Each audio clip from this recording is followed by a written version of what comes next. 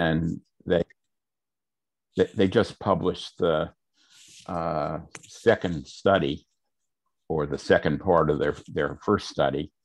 They expect to do some additional work, not necessarily immediately, but maybe a couple of years down the road, looking at the work that they've already done as sort of a first look, and then follow up later. In any event, I just wanted to briefly highlight a couple of things that are in the study.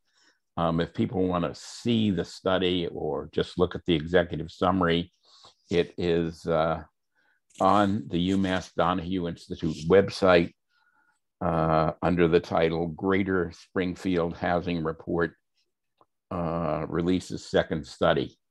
I actually think I put it in a note for everybody too. And Erica's nodding her head saying, yeah, I did that. That's good. Sometimes I don't know. I think I'm going to do something and then it doesn't happen. There were some interesting highlights to the study, which I will briefly read and then have one comment of my own on them. The first highlight is the Pioneer Valley has serious affordability issues and it can be addressed. That's the optimistic side.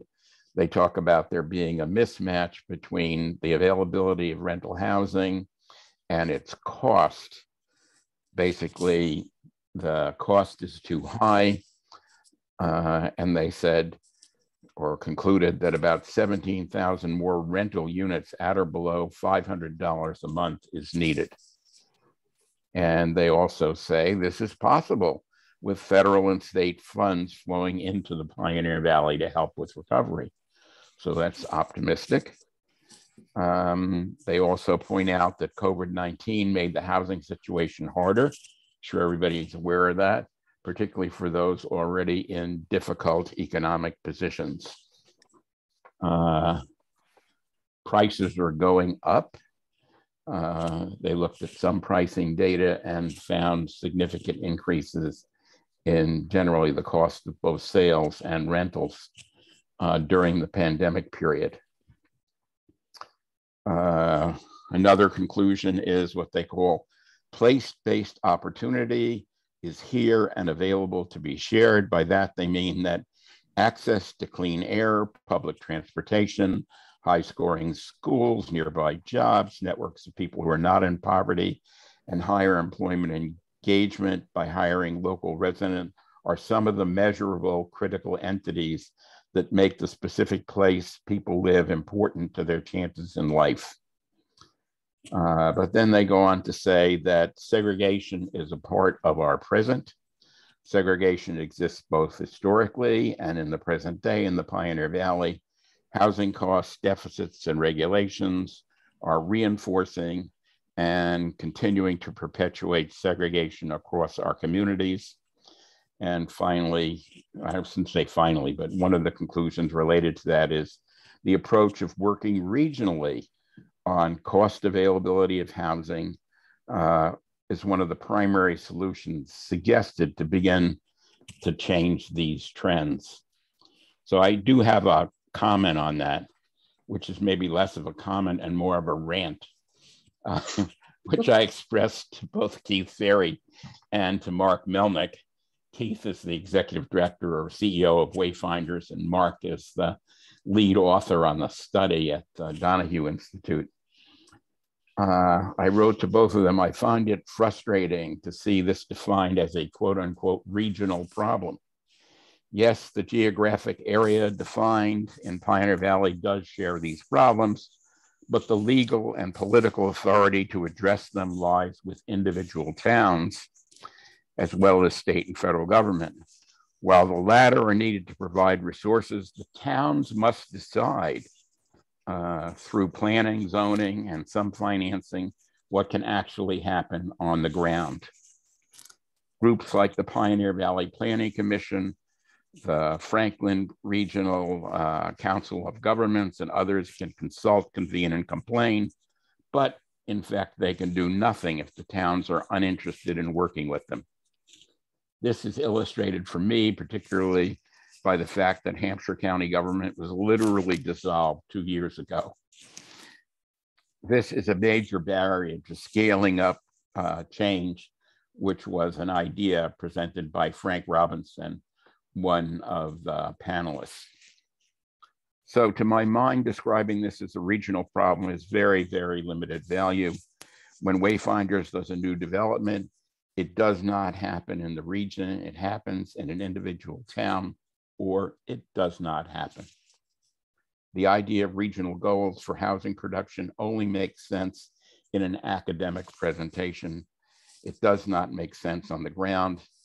If it did, then Amherst, Belchertown, Hadley, et cetera, would already have a regional housing production plan. Sadly, they do not and are not likely to in the foreseeable future. So that's my rant. I don't know if anybody has a comment on that.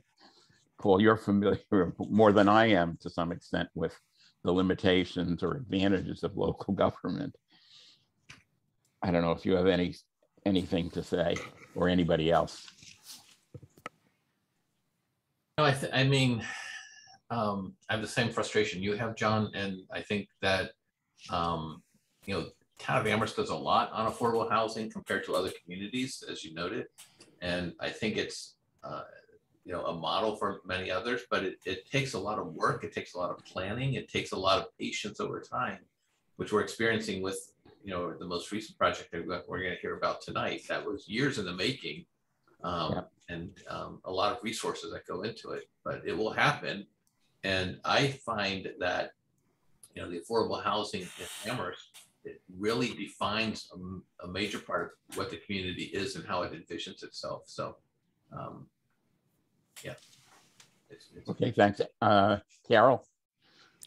I think it's so much bigger than that. The town can only do so much. It only has so much money. The whole stupid country is so unbalanced with how much money is where and how much rent costs that you, whatever you do in that realm there, my rant is, why are you calling this a solvable problem in this region or someplace else without doing bigger changes at bigger places than anybody's talking about? That's my rant. Thank you. Thanks. Any other comments, folks? Yeah, I think, Carol, the panelists, you know, there was a number of panelists at the meeting, and they some of them mentioned that it, you know, it's beyond housing. It's also about, you know, employment opportunities and schooling, and so it's, you know, in, you know, transportation. So once you start looking into it, it really is a combination of factors that need to be addressed. So, you know, there's discussion about, you know, east-west rail, and, you know, how do you build up the corridor along 91 with other things. So I think they realize it. It's interesting that, you know, I feel like a lot of people know it and then some don't, or they don't believe it. To me, the report just reinforced the need for, thinking collaboratively. I agree, John, but I think it's important to say it is regional, because you know, I think that hopefully it gets other towns thinking that they can play a part if they change zoning or local regulations, right? It's a collaborative effort. What surprised me was, though, the income ranges. So they had income ranges for households like, you know, up to 10, like 0 to 10,000, 10 to 20, and 20 to 35 or something.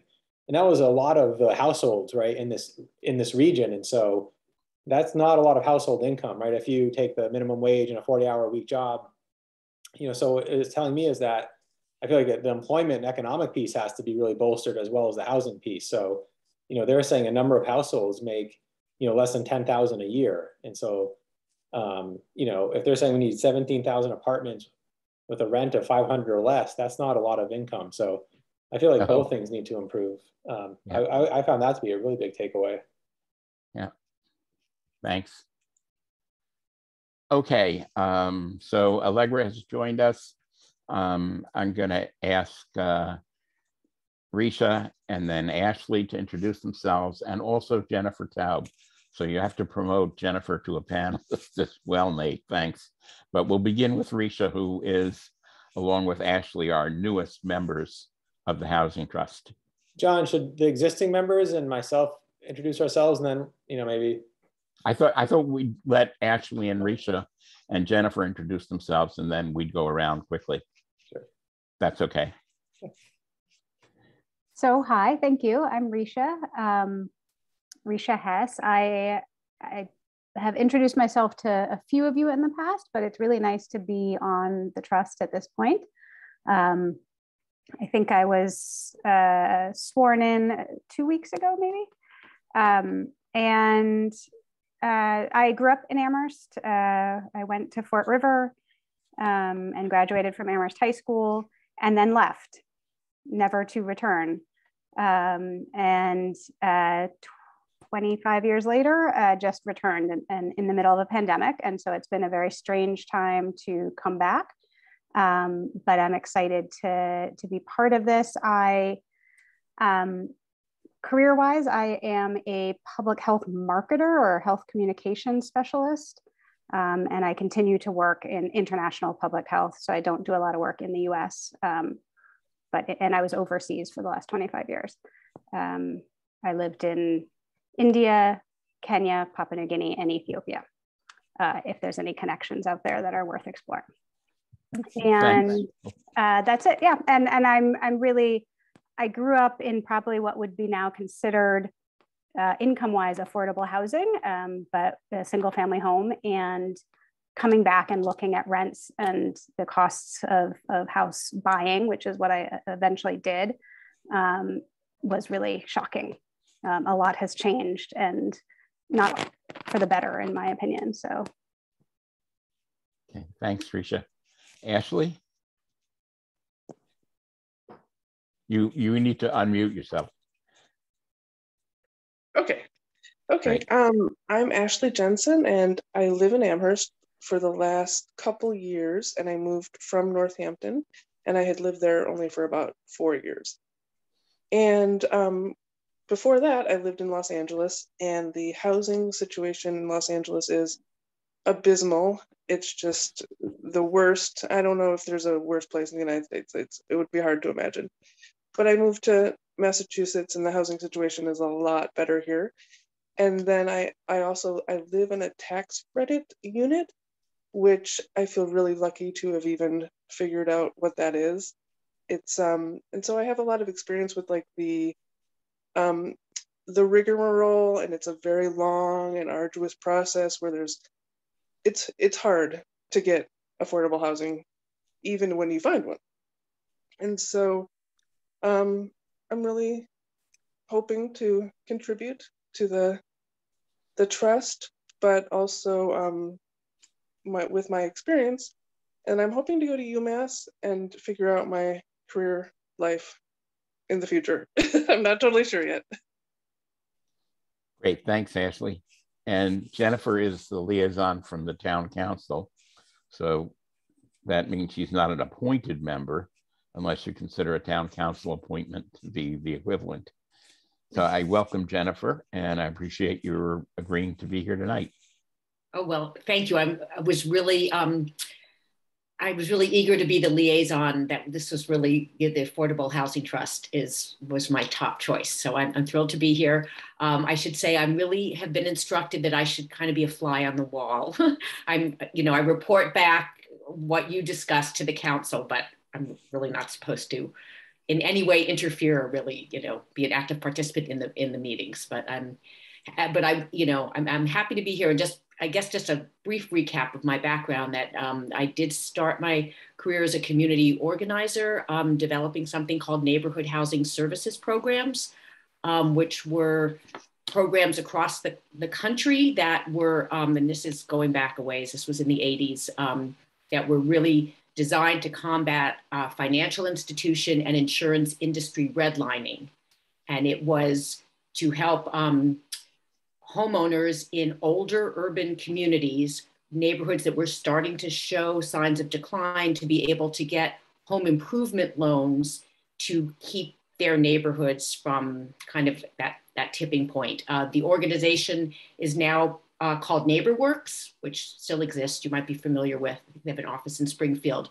But so I've always been very passionate about housing and neighborhoods and affordable housing. And part of what I've really been struck by in Amherst, and I have to say, John, you've been on top of this probably longer than anyone, is that Amherst non-student population, non-student households are actually declining. And our most recent census revealed that. And we're really losing a lot of families. We can see it in the declining enrollment in school. I mean, that's not the only reason, but part of it.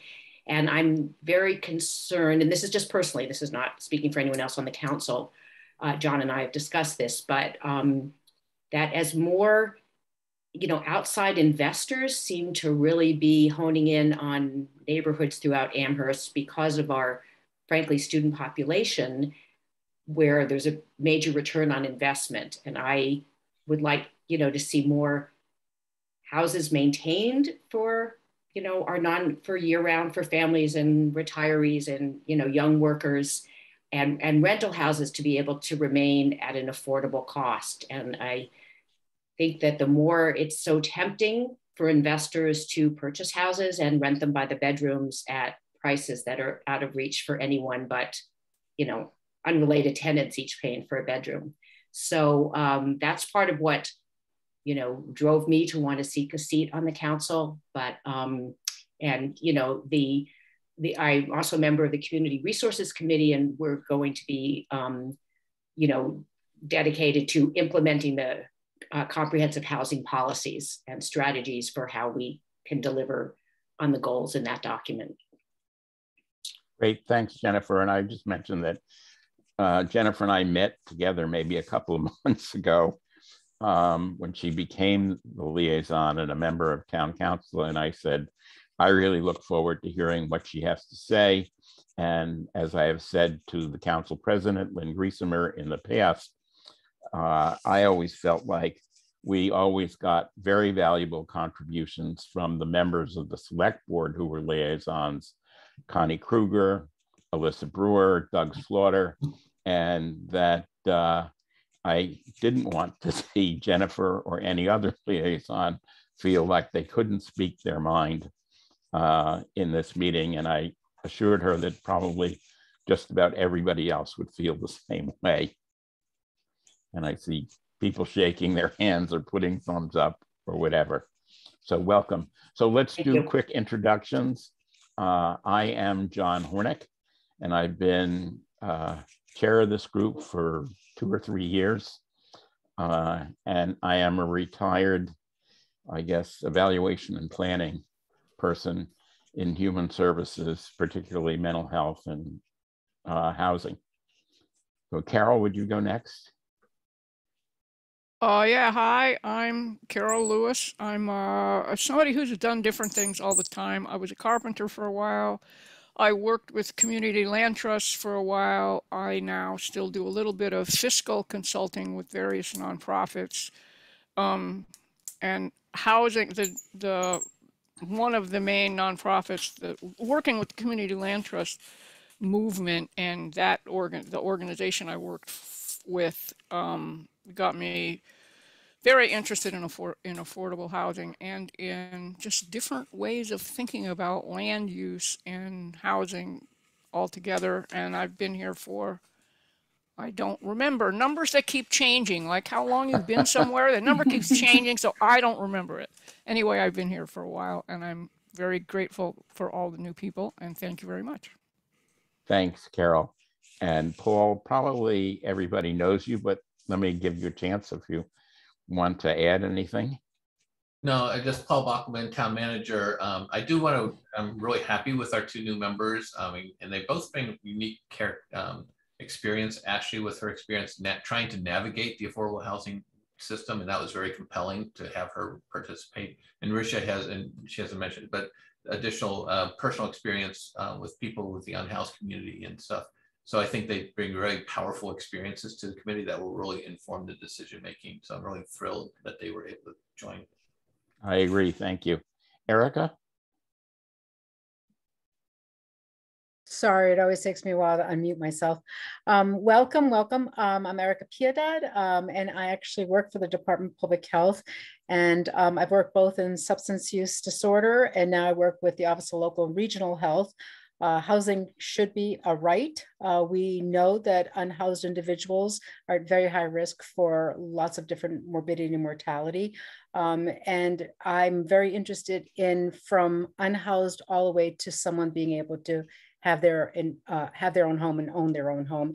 And we know people who own their own home also then are able to accumulate capital that they can often give to their children and are able to move forward. And I know for a lot of people of color, that has not been the opportunity. So I'm very, very excited to be working with our 2 new members and very excited to continue working on this very impactful board.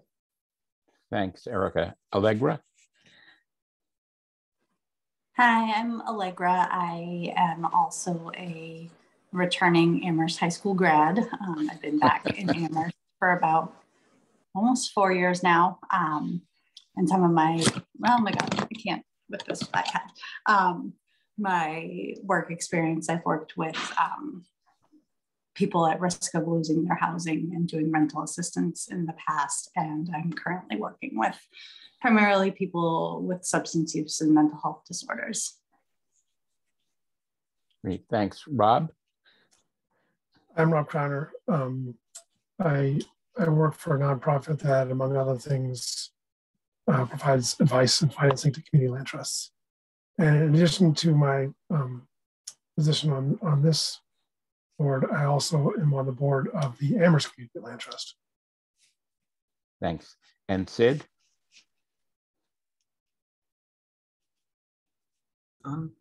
Good evening, everyone. First, I apologize for being late. I was in a graduation celebration here at UMass, so we went a little over. Sid Ferreira, I work at UMass, Special Assistant to the Vice Chancellor for Student Affairs and Campus Life. I joined the board. I'm also part of the Human Rights Commission, and I joined the board.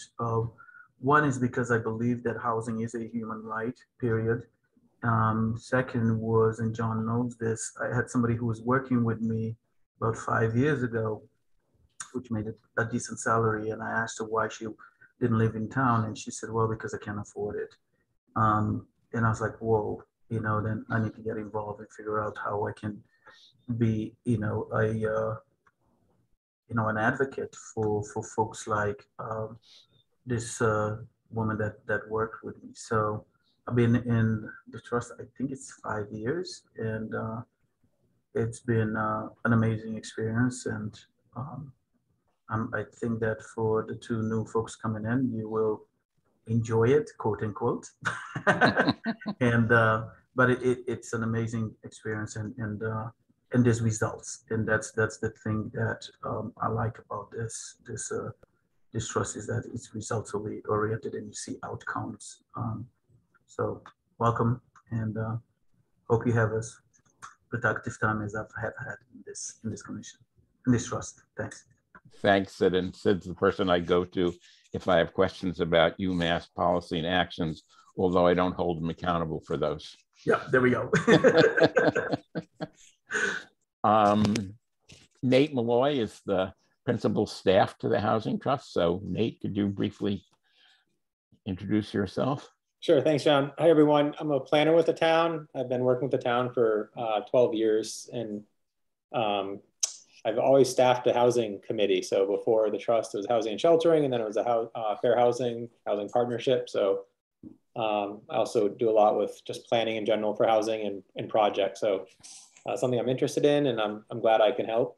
And yeah. Okay, and I try not to interject too much, but it's really the trust, and I'm here to help facilitate. It's always helpful. You're always a good source of information and ideas, Nate, and I appreciate it. And I also want to ask Rita Farrell to introduce herself. She is a part-time consultant to the trust, but in some ways, even though she's part-time, a very significant contributor to the work that we do. Thanks, John. So yes, a very part-time consultant to the trust. I spent a big part of my professional career doing affordable housing work.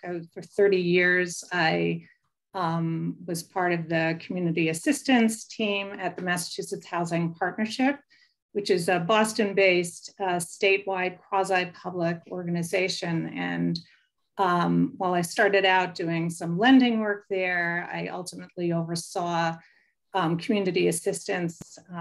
MHP worked with communities throughout the Commonwealth. So I've kind of bring that perspective, having worked with housing trusts, housing authorities, nonprofits across the Commonwealth. I've been retired for about 5 years. I maintain, in fact, just went to an event in Acton on a project that I worked on for a number of years. So that was really fun because affordable housing can take a long time, and it was kind of great to see things coming to fruition that I had been involved with.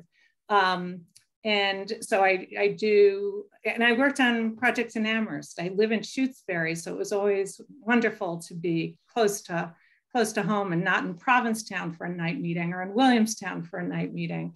So I don't do any other consulting. I just do it for the trust because it's sort of where my heart is. And I also serve, just in case you see my name around, I'm the chair of the select board in the town of Shutesbury, and also on the Community Preservation Committee. So we have quite a group of people to work with here, and it's been wonderful working with everybody. And I'm glad, as Paul said, that Ashley and Risha have joined us. Okay, one other, what I hope will be a short piece of business. I distributed the March minutes. I'm still working on January and February. But if people have comments on the March minutes, I would like to hear them.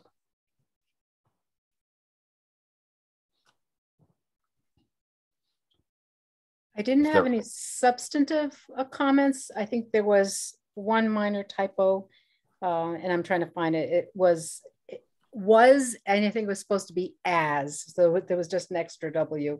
Okay, just point it out to me because I'll never find it. I'll put it, I'll send you an email. Thanks. Okay. Anybody else? Concerns or comments? Okay, then we will now move on to the main event for this evening. We invited Wayfinders to do a presentation on their proposal to do housing development at the East Street School site and the newer Belchertown Road site. And as people probably know at this point, they have been selected as the group that the town will contract with to do that development. That's still in an early stage as far as I know, although we'll learn more. The person primarily presenting tonight is Diane Smith, who is the Chief Real Estate Officer for Wayfinders. I think she's only been with Wayfinders for a year or two. And before that, she worked in Connecticut state government in a variety of positions relating to housing and finance. So I do welcome Diane. She will be kind of backed up by Michelle Macadera and Rachel Belanger, who have also both been involved in the planning for this proposal. So Diane, or can we even promote Diane to be a panelist, right, Nate? Sorry, I was muted. Yeah, I've just promoted Michelle, Rachel, and Diane to panelists. And so that also gives you the ability to share your screen. And I'm sure they have plenty to share, actually, things that we'll want to see. So I welcome the three of you and thank you for all the work that you've done thus far and for all the work that you will do on behalf of affordable housing in the town of Amherst. Thanks. I just want to let everyone know that this meeting is recorded, and so it becomes a video on the town website. So people do watch it afterwards sometimes if they're really, really interested in affordable housing. You have to cozy up to that trust meeting. Thank you. I would say that when we joined as a panelist, my whole screen went black and I got terrified for a second there. So I'm going to try to share my screen. I've got Rachel as my technical backup here because I'm not always sure what I'm doing. Let's see. I don't know what you all are seeing. Looks like we're seeing the title slide. Perfect. Then I got something right. That's great. So first, thank you so much for having us here this evening. We're very, very excited to talk with you about our proposal for the East Street School and the Belchertown Road.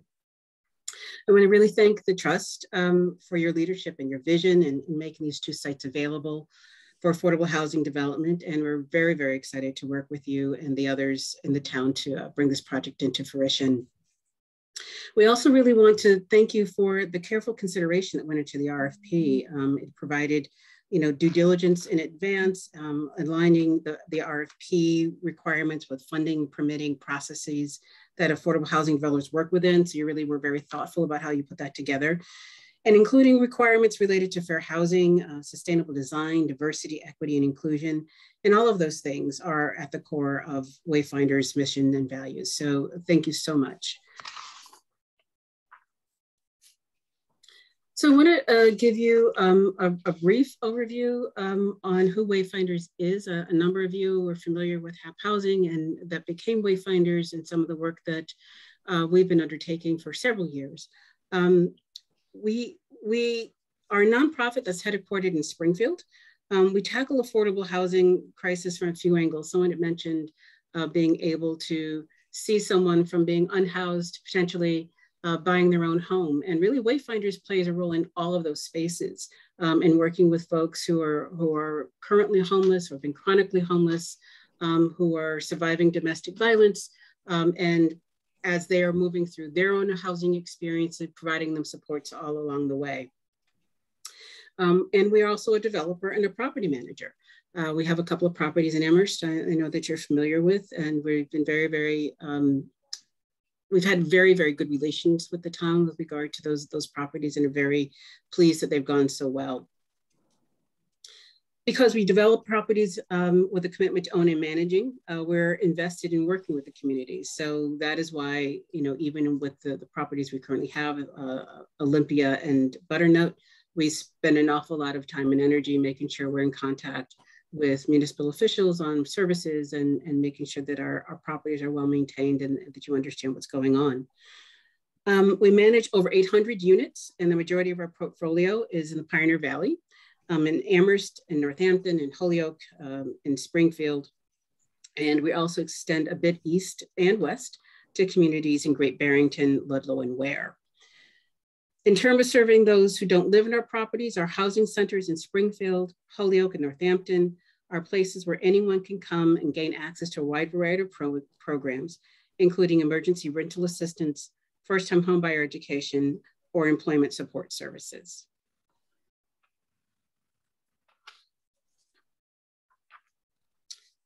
So let me step into a little bit about our partners with regard to the project on the two sites. For this project, we focused on the best practices in energy efficiency and assembled a team that had the expertise to meet the goals of the town's RFP, including those related to sustainable design. The Narrowgate is one of the most experienced designers of affordable housing in the state, and their experience is suited to both the adaptive reuse of the school and new construction. The Center for Ecotechnology is also a core member and is working with Wayfinders on other projects. They're a fantastic resource to review plans and to advise us. And as we plan for the next phase of the design, we'll be selecting a construction manager to advise the team on costs and constructability at every step of the way. One of the things we wanted to review with you today is the requirements of the RFP and what our proposal had presented to the municipality and to the trust with regard to what we wanted to have happen in those two sites. The RFP was closely aligned with our experience in providing family housing and a vision to create a range of housing options in the region. Our proposal met and exceeded the town's requirements and goals for the sites. And really where I'd like to sort of point out for you is that the RFP required at least 40 units for households below 60% or below of AMI. And our proposal proposes 45 units at 60% or below of AMI and 70 units in total over the two sites. The RFP required at least 13% of affordable units that are affordable to folks at or below 30% AMI, and our proposals suggest 25% of our units being affordable to the very low income, extreme low income population. there was a desire to have a number of units that were available to larger families with 2 or 3 bedrooms, so that the RFP wanted 66% of the units being made available to larger families. And ours, of the 70 units that we're proposing, 74% are 2 and 3 bedrooms. We are focused on green, sustainable, climate and resilient design. We are pursuing Passive House and Enterprise Green Communities certifications, and solar as well. So that is part of our proposal. In addition, in terms of management, we do manage our own properties. They're frequently, actually in all of our properties, we have property management offices on site. And for our proposal, we would suggest having a property management office on each site of the 2 sites. So that is some of those are the ways that we approach responding to the RFP. We put together a very strong team. We really felt we put together a very strong proposal. And we're very happy that you agree. I want to stop for a moment and ask if you have any questions about what I presented so far. I'll just make a quick comment, Diane. When we wrote the RFP, we did have what we considered to be base requirements, and we did hope that the selected developer would exceed those, and obviously you've done that. And personally, I couldn't be more pleased about that. And I'm sure the other members of the trust feel that way as well, because we worked pretty hard on both what the minimum requirements were and our desire to see the actual project exceed those. Thank you. So the East Street vision, I have to say, when we did the walk around on the property, I was so excited about this site. Really love the neighborhood. As John mentioned, I'm from Connecticut. I still live in Connecticut. But this was really just a very exciting thing to try to move forward and to think about. So I'm gonna briefly walk you through this concept for each of the sites. And what I wanted to let you know is that the design for both the sites is driven by the desire to have our more barrier-free housing, and that's a huge gap that in the existing rental market, and to balance the opportunity for a significant quantity of new housing with a neighborhood context and scale. Some of the other drivers at this early stage was to provide wetland buffers, and our goal was to create shared outdoor spaces. So our proposal for East Street, the East Street site converts the existing school to 6 apartments and then weaves it into a 3-story addition with the front portion of the site you can see here.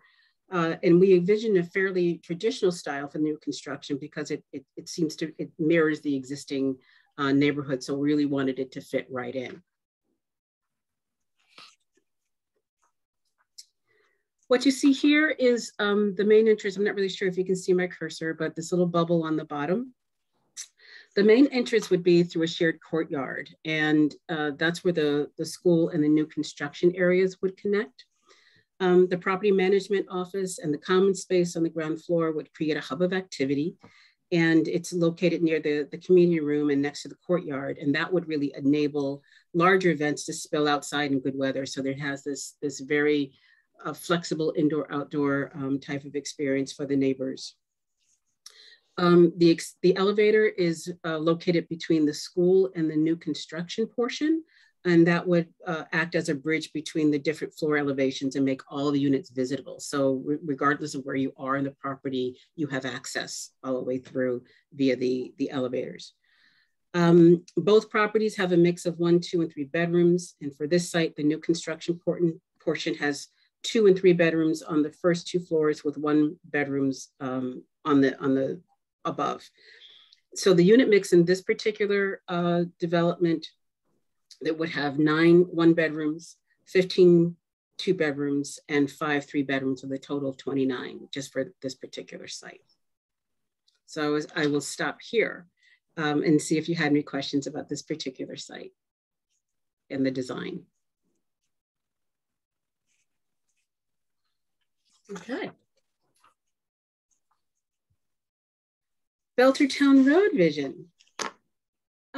So for Belchertown, we looked at a bunch of different options for townhouses or multiple buildings. And we found that a single larger building would be the best way to accomplish Wayfinders and the town's goals for accessibility, energy performance, and creating an outdoor gathering space. So from the Belchertown Road, you would see a 2-story portion in the front that transitions to 3 stories in the rear.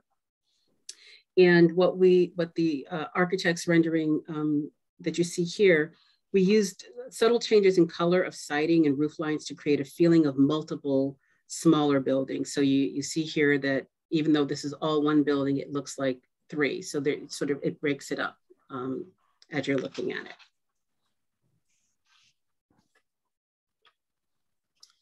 And the ground floor would have a similar combination of common spaces at the East Street site, where the hub would be here in this general area, where the property management and resident services staff are the eyes and ears of the community and have a visible presence. And in the rear, the building frames an outdoor space that connects directly to the community room. And you know, I remember us having this conversation around the community room and really thinking that having it back here and overlook the backside, the backyard, the patio area, you know, where kids could be playing and people can have an opportunity to see their kids. And that was a really sort of a nice way to lay out the property and have that common space. For this building, there would be 9 1-bedrooms, 22 2-bedrooms, and 10 3-bedrooms with a total of 41 units in this building. Are there any questions about this? Okay, you guys are very quiet. Yeah, I point out that the parking area, which is right along Belchertown Road, serves as a kind of buffer between the main residential part of the property and Belchertown Road. Yes, you know, in visiting the site a few times, you are certainly more familiar than I am. This is a very busy road. And we were thinking that in order to provide some quiet enjoyment for the residents here, to give them a little space between the noise of the road and their apartments would be a good feature to give them some quiet enjoyment there. I just want to say I'm quiet because I'm in absolute awe in terms of developing the RFP. This is just amazing. So I'm speechless. It looks wonderful. And Paul, very happy. Thank you. I'm wondering maybe, it looks like there's bike storage inside. Do people have any storage options other than just what's inside their own unit in either of these 2 places? Oh, Rachel, can you help me out there? Yeah, so we do have resident storage at some sites, like at Butternut Farms, there's kind of a storage locker system.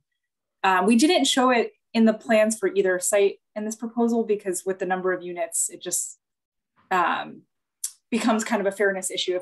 If you can't provide it to everyone, then how do you allocate that space? And it would be probably too much building area to provide everyone.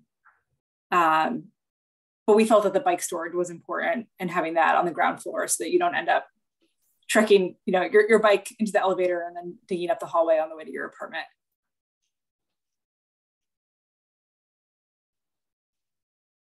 So I was just wondering, so if you provide storage, you probably lose units, more or less. Yeah, I mean, there's always a trade-off. And I think looking at, yeah, what's the best use of any given space, and just with the goal of cost effectiveness, you know, looking at getting the most bang for our buck in terms of office space and resident amenities. But it's certainly something that the team could look into and get a sense of what that would entail. Okay, and I was just one more thing. So everything there's no studios. Everything has a bedroom and a living room. Okay, I was just not these particular 2 things, and maybe this will come up later in other projects, but I wonder if, because that report that I listened to, we need 17,000 units of $500 and less apartments to like fill the need of the region. And I just wonder if some projects need to have a lot of studios to get 17,000 units of $500 or less cost. That's just something I was thinking about.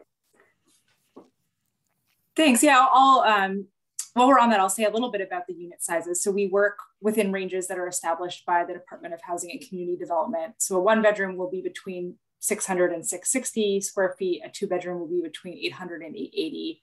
And the 3-bedrooms start at 950 and usually end up close to that. So we have guidelines even for room sizes within each apartment. And the household size needs to be paired to an appropriate number of bedrooms. So there may be a household that needs a $500 apartment and you could provide a studio for $500, but we can't allow 4 people to live in a studio by health code. Right, okay. And I'll add that our goals for this project were that it would be there primarily to serve families. And so that's something that was a limitation of what Wayfinders could do, which they respected. This really does look, at least to me, like a family project. But yeah, first off, I'd want to say, like, the proposal that Wayfinders put together, we had 2 very, very high quality proposals that were submitted. Wayfinders was a really superb presentation of your information. So thank you for the work that you put into that, because it really made the job harder. We had 2 really high quality proposals, and the town is fortunate to have that. I was really appreciative of what you did with the school on East Street. It was, we were told early on that building could not be preserved. You've done a very creative way to include that into your design. So really appreciated that. And you know, these 2 parcels are within proximity of our village center. So one of the questions that I think we deserves additional conversation, not tonight, but just to identify it, is the location of this building. And I get what Diane said about moving it so that the residents have some quietude from the street. But in a village center, we instead of being sort of a suburban looking center, we are tending to look at bringing buildings up to the street to create more of a semi-urban feel, with a slight setback from the street. And I think that's a conversation for us to have, because we're looking at doing some sidewalk improvements in this area and really creating East Amherst as a village center. So that's, I mean, the planning department is thinking really hard about that. So I just think that I just want to flag that as something that, in terms of location, this is not set in stone in terms of location of the building. And we might want to have that conversation about where exactly in the lot it's located. Thank you. Any other questions? We talked, I heard as you all were introducing yourselves about having a need to serve very low income households and extremely low income households. So I want to kind of give you a sense of what those incomes look like at this point. HUD actually updates its income ranges once a year in April. So we expect to be updating this information. But when we're looking at folks at 30% of the AMI, we're looking at households between $17,000 and $26,000 for 1 to 4 people in the household. And you know, right now, the 60% of the area median income for a family of 4 in this region is about $50,000. And that really means that you've got a single earner that's making $24 an hour, or, you know, 2 earners at $12 an hour. So we're really focused on making sure that we're providing really good quality housing that is part of a community, that is affordable to families who really just aren't making a lot of money. I'd sort of broken this down to you earlier when we were looking at the 2 properties, but our proposal does have, at this point, 70 units as part of the proposal, with 29 units in East Street and 41 units at Belchertown Road. One of the things I'd also want to mention to you is that we are making this proposal assuming that tax credits. This will be a low-income housing tax credit development. And knowing that Amherst actually is a town that does have an awful lot of students, the requirements of low-income housing tax credit does not allow for student housing. So that is not, they would not be eligible for these properties. These are really for families as permanent housing.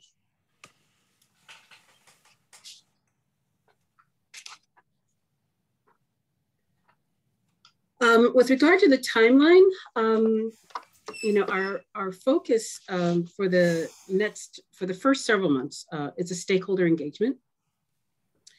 And then following the execution of the land development agreement, our focus will be on the due diligence needed to move forward to the project eligibility application with DHCD. And one of the big drivers in looking at the pre-development timeline is when we can be ready to submit a pre-application to DHCD. So DHCD does its application process in 2 phases. You submit a pre-application and then you can be invited into a full application if you meet certain criteria. So they do have their funding is based on an annual cycle. The pre-applications are generally at the end of October, and they require zoning approval as well as local funding commitments. And with that in mind, we're planning for a fall 2023 pre-application and a January 2024 full application to DHCD. So it'll give us a little time to get going with our planning. And then once the application, the full application that's generally due in January is made to DHCD, they may pass on that and then invite you to a smaller application funding round if there's also local commitments that are made. So they have the full round and they have something called a mini round. So there are times where a property or a development proposal will get another shot at a funding round.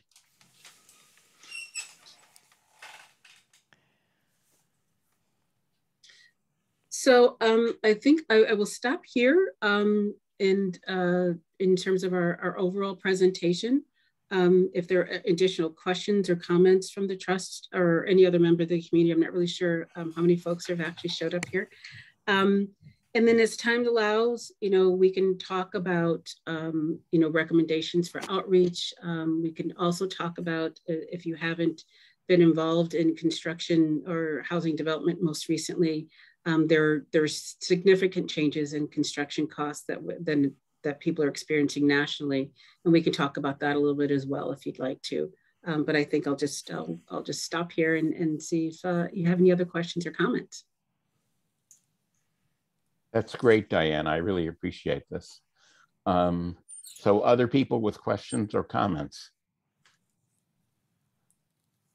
I mean, when I saw the proposal, my reaction was a little bit like Erica reported earlier, which I was kind of stunned at how interesting this looks, as well as how responsive it is to the criteria that we put in the RFP.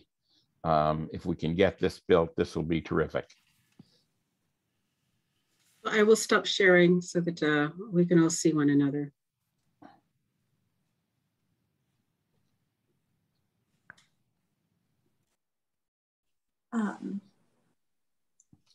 Did any of the attendees have a question they want to raise? If you do, raise your hand, please. I actually had a question as well. I might have missed this, but is the income mix, like 30-60 market, is that evenly distributed amongst bedroom sizes as well? we're all nodding. Yes. So there's, just to be clear, there's not, of the 70 units and the 4 different income levels, it's not a quarter of the units to each of those income levels, but the unit sizes and the accessible units would be evenly distributed by income level.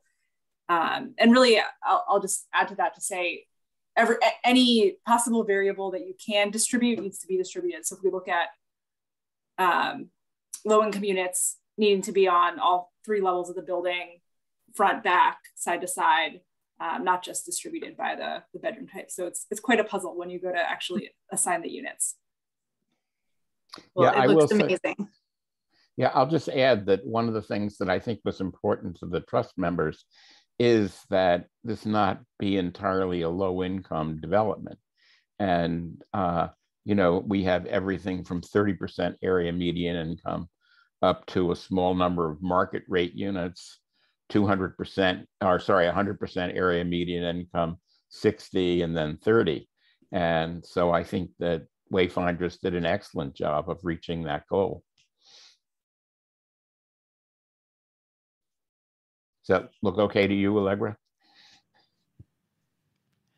Do I remember that the ones that are above 80% have to be at East Street because they can't be on Belchertown Road for some reason? Is that true? So yeah, okay. You're right that there's a difference between the two sites, but the income limit there would be 100%. And my understanding is that's because the Belchertown Road property was purchased using Community Preservation Act funds. Yeah. And CPA can only serve households under 100% AMI.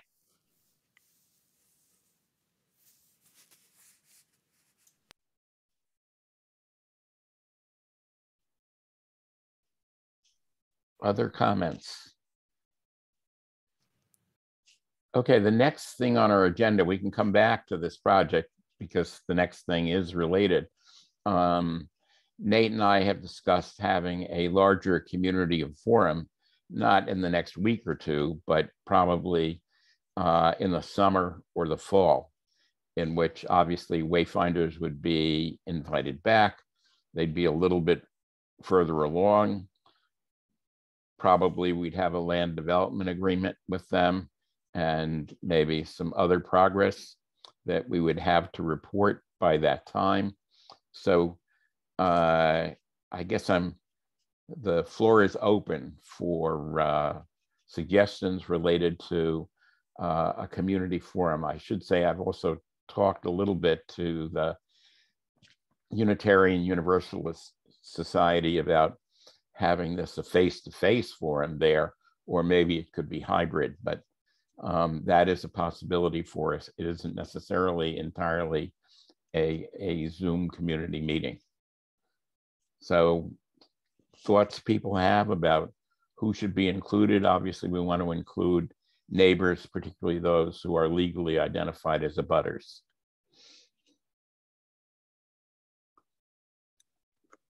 At the risk of being obvious, I mean, Fort River community would be a key stakeholder in the construction that's going to happen. Sure, yeah. So, I was going to say that we're still working on a land development agreement, which serves as a contract with Wayfinders, between the town and Wayfinders, and then their schedule is, aligned with what we were thinking. It also, has to align with the funding cycle and everything. So I don't want to get ahead of Wayfinders. So, John said the summer or fall, and we would work with them, in the town just to make sure that we're not hosting an event before they're ready. So if if your schedule works and, whether it's July or September, we would defer to Wayfinders just to make sure that they're ready. It does become a pretty big public event, right? So this is a comprehensive permit. It's, they're going to be seeking a lot of waivers from the zoning requirements. It's something we support. And 132 Northampton Road was a comprehensive permit, but it's not a by right use. So there will be a lot of discussions with the neighbors, what this means, what this looks like. So although there are concept designs now, it may change through permitting. There could be some slight changes to the site design. We're saying they say 70 units now. It could be that maybe it's 68, maybe it's 72, right? So in their proposal, it was 65 to 75. So there's a target for a number of units, and some of that has to go through permitting. I do think a public meeting is a good thing to start it off, and then there's a public comment period with the initial project eligibility piece. And so I'd like to have that forum kind of kick off that if the timing's right, so we can, have, we're not doing double duty and having redundant meetings, but we could have one serve a few functions and then move it forward. So I think it's a good idea. Location to be determined and format, but if that works for Wayfinders, I think something, this summer or fall is a good idea. I think we also should consider whether a smaller piece of the meeting should be used to introduce additional goals that the trust have beyond this project. Because as I always say, It's great to have this project moving into the pipeline, but I'm always looking to see what other opportunities there are for us to get the next project and the one after that into the pipeline. Carol? I was just wondering if we could think about some of the techniques of outreach that we want to use in order to get people into the buildings, to also get people into the meetings about the buildings. So up front, begin to consider some of the places that we maybe don't usually advertise such things, that so that the public meeting would maybe have a bigger cross section of the public.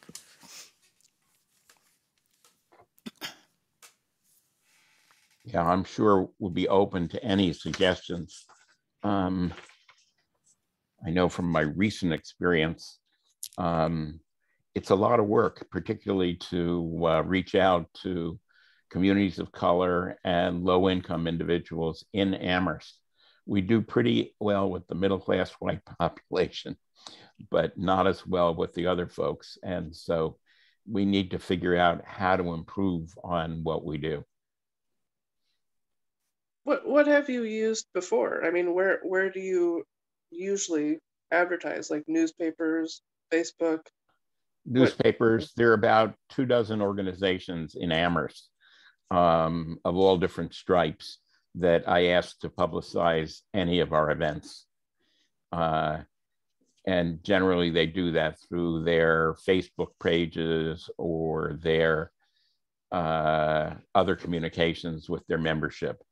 And that ranges from the Business Improvement District to the League of Women Voters of Amherst to the local churches, anybody I can think of.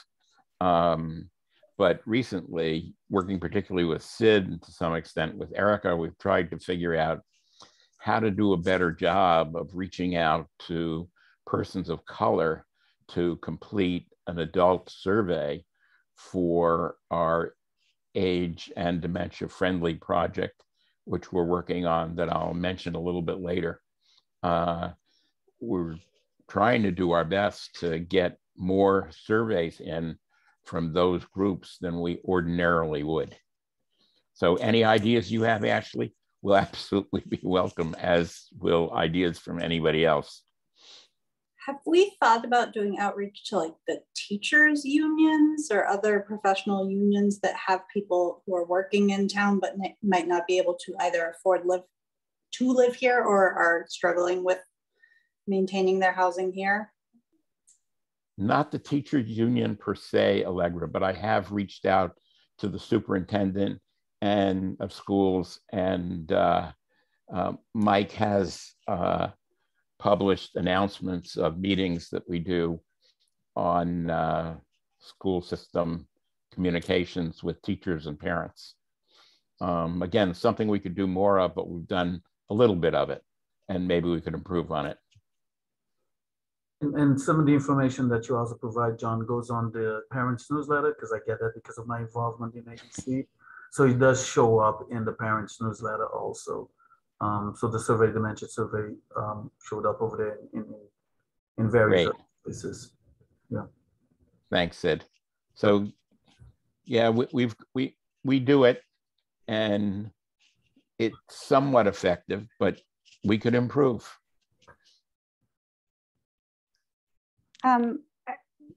So this is very close to where I grew up. I'm very familiar with the neighborhood. So Fort River seems like a really obvious one, not just the teachers union, which I think is a great idea, but that community, I mean, the kids who are already going there, obviously you want kids who might not already go there as well. But thinking through that, it might also be smart to think through the timing of this forum. I know there's a lot of variables that will decide when it is, but it might be smart to wait until the school year starts so that the families are back in the area if they do travel for the summer. Yeah, I think that's a good idea, Risha. Something for us definitely to consider.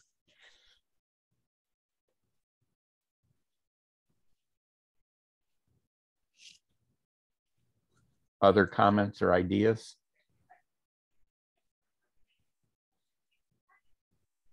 Diane, do you, either you or Michelle or Rachel have thoughts based on your prior experiences? I know you've got lots of them in trying to talk to communities about project plans. Yeah, I think Michelle has really been at the helm at the work that we've done in Amherst in the past. Michelle, did you want to talk about how we've done that work in the past? Remember going door to door around Butternut neighborhood, and I'm going back quite a few years, but we did do that. But in other communities, we've gone to the senior centers and posted there, had sessions at the senior centers. We've always had pretty good turnouts at senior centers. We've posted flyers in the local elementary schools. We've asked superintendents if they could put a flyer, give it for the children to bring home, and they have allowed that. I don't know if Amherst superintendent would allow that. Local businesses, not only the larger ones, but your smaller ones, your smaller restaurants, sometimes they're willing to post flyers too, or hand them out to employees. There's all different avenues. I think the most successful though has been really get to like places like the senior centers, boys and girls clubs, and things like that, especially if we talk about families. That's great. We'll definitely be collaborating on this, including the date and approaches to outreach. This is not the last time that we'll be talking about organizing a forum for this purpose. Yeah, so I just say too that there's Amherst Human Service Network and the Council of Social Service Agencies at Hampshire County, which we advertise through. I mean, it's interesting. I think we do put a lot of public outreach out there. Maybe that then the follow-up, right? It's easy to dismiss an email or two, and so then it may be, are there other ways just to reinforce the message or encourage people to come to a meeting?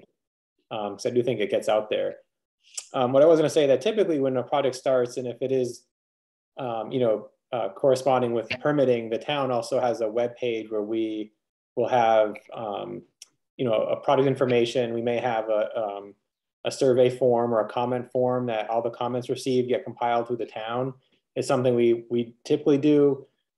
And then that gets folded into the project eligibility and the comprehensive permit process. So, in terms of public comment, and as we get closer, we can strategize about ways to, have a web presence, or if, Wayfinders, if you have something in terms of collecting comments. But usually we like to do that, just have a central portal for things to be,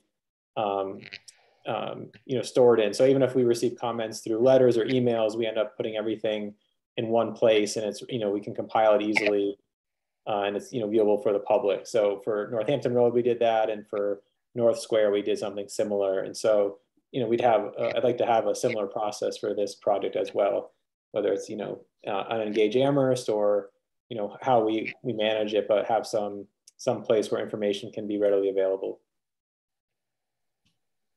I'll just say briefly that, go ahead. Go ahead. The page on the Wayfinders website is now live. So we don't have the capability for commenting set up, but just to make some of the basic project information about, what was our proposal and what's the timeline. That's up on our website. Yeah, I was going to say I couldn't share the proposal with folks because it's so big that my copy of it exists on a thumb drive. And so it really isn't shareable. Maybe after this, we can share the slides that Diane used, which are definitely a simpler approach to the presentation than all the detail of the actual proposal. Okay, other thoughts?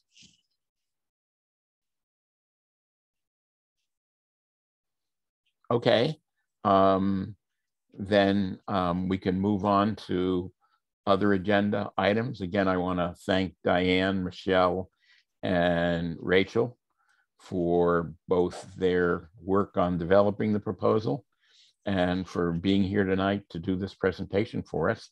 And we look forward to working with 2 out of the 3 of you in the future. Thank you very much for your time. Thanks, everyone. Take care. Thanks. Good evening, everyone.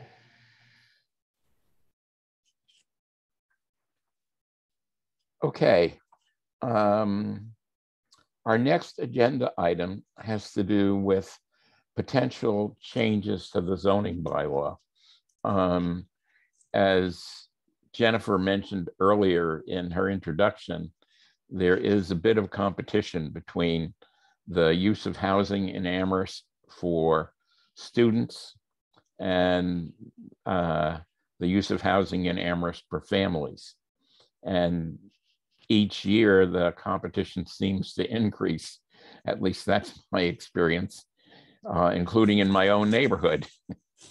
So I asked Jennifer if she would talk a bit about that, and both some combination of what she personally thinks the direction for change might be, as well as what the Community Resources Committee is working on to look at possible changes.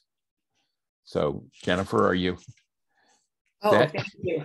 Well, I was just, briefly, could review, some of what's on the community resources docket, which is really about, just housing generally. And we're, now at the point where we're going to, kind of be deciding, how and which, would be able to implement first, but some of the, what's, kind of on a matrix that we have, and also what the planning department has suggested. I could just, that we're looking at, different tiers of housing, to have different tiers of apartments.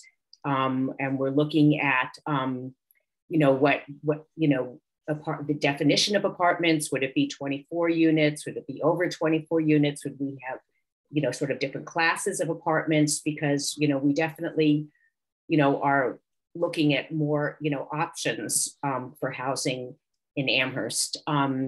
We're looking at duplexes, whether and how we might go about allowing duplexes and triplexes by right in different residential districts. We'll be, looking at, cottage developments, and really how we can just facilitate more options for housing to serve, the entire community in Amherst.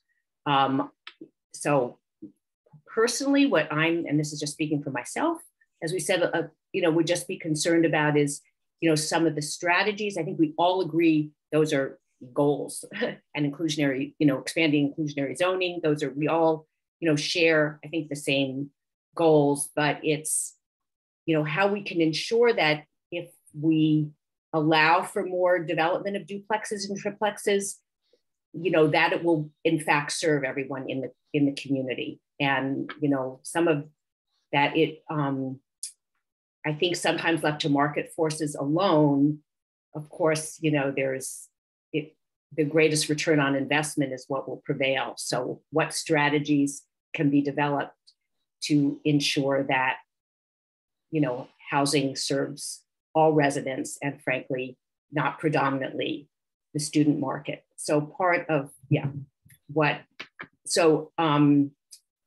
I think that the Wayfinder is just, even the design, the way it looks is, I'm kind of awestruck by that. It was really very exciting. But, I think just a general trend around the country is, private development money, tends to serve the higher end of the market. And, how we haven't had a lot of development of, sort of houses in Amherst. It's mostly been, rentals for kind of the higher end of the market. That's my concern.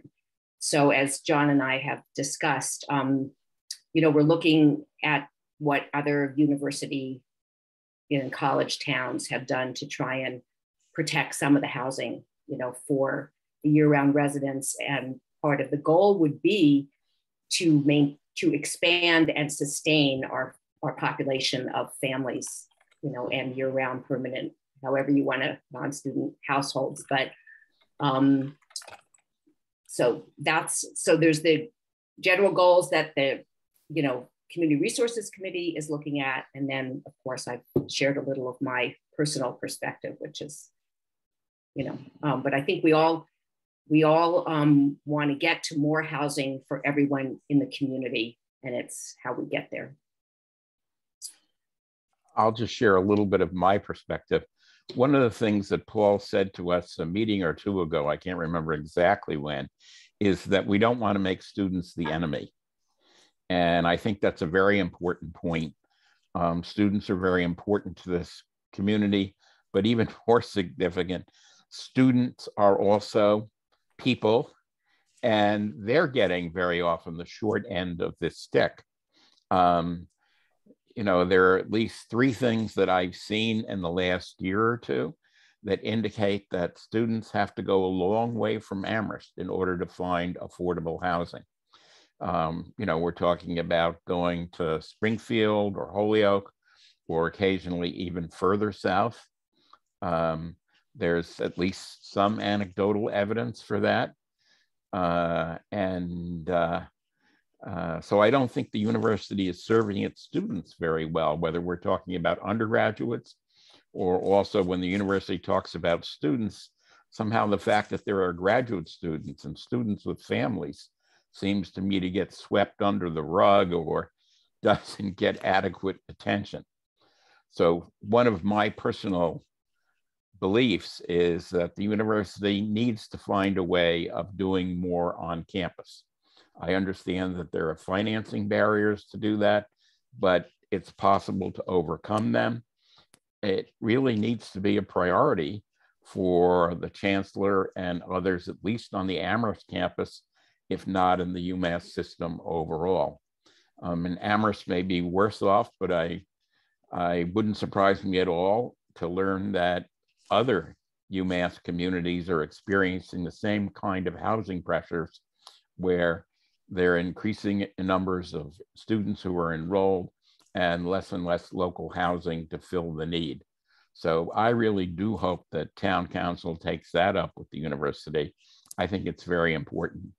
The other thing I've mentioned, and I did send this to Jennifer and to Pam Rooney and to our planning department, I saw a piece, I think it was in the Washington Post, about homeowner associations in a couple of communities in the South who are banding together and essentially restricting the right of people who buy into homes in those communities from being able to rent them for at least a year or 2 years after they're purchased.